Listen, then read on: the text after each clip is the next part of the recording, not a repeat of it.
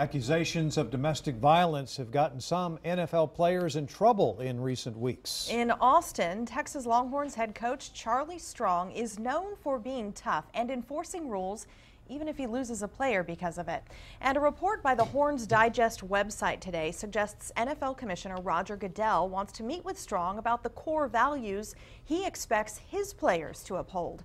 Sports Director Roger Wallace joins us live from Northwest Austin with more. Raj.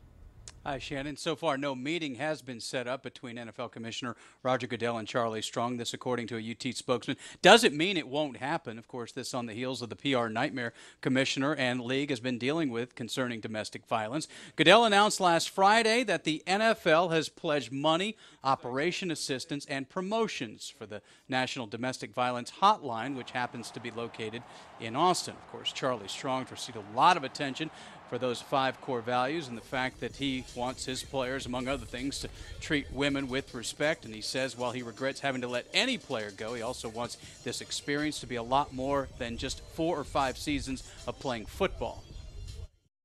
Right now they're laying a foundation for 10 years from now. And that foundation is, the house they're going to live in, the wife they're going to pick to marry, the children, how they're going to provide them and how they're going to raise them.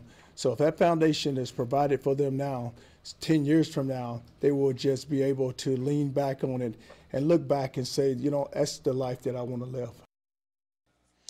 Part of that Horns Digest report is that Players Association President DeMaurice Smith will also be part of this meeting. Today, Smith had an interesting tweet late this morning that read, "Charlie Strong, ... good guy."